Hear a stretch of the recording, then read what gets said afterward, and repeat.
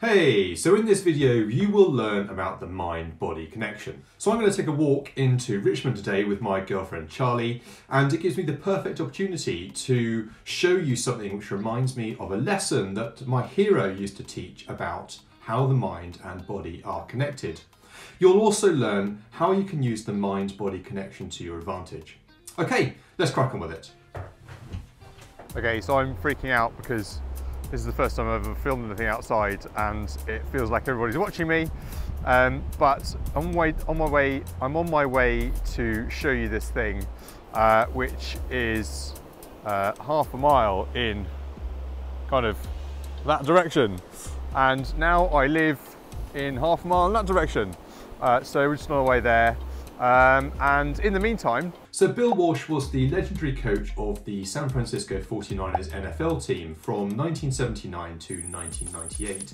And he's considered to be one of the greatest coaches there's ever been in any sport. Now, during his time in charge, the 49ers won 3 Super Bowls and had a win ratio of over 60% of their games. And as if that's not enough, he's credited with changing the way the game of American football is played by creating an intricate system of advancing up the field towards a score called the West Coast Offense. And the West Coast Offense is still in evidence in the game today. One of Bill Walsh's favourite lessons was the inevitability of failure, and he thought that failure was a prerequisite on the way to success. So he wanted his teams prepared for defeat. And he would teach this by telling a story. He said that when a wildebeest or zebra is finally trapped by a lion, it submits to the inevitable. Its head drops, its eyes glaze over, it stands motionless and accepts its fate. He said that the posture of defeat is also demonstrated by a man, chin down, head dropped and shoulders slumped. And he said that some players adopt this posture in the game when things are going against them.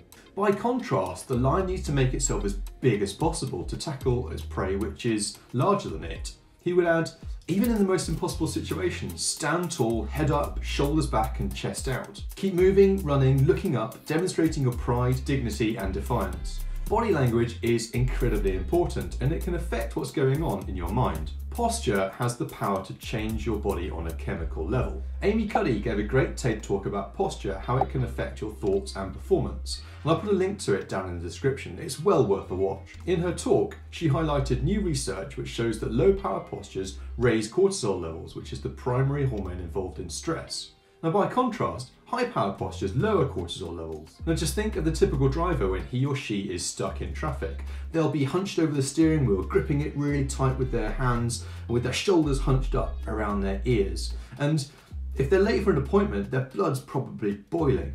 And research shows that you can fake the chemical composition of your body just by adopting a different posture. Now, maybe you've been in a situation like that driver where you've been hunched over the steering wheel in a traffic jam, or maybe you've caught yourself when you've been hunched over a laptop and tapping away.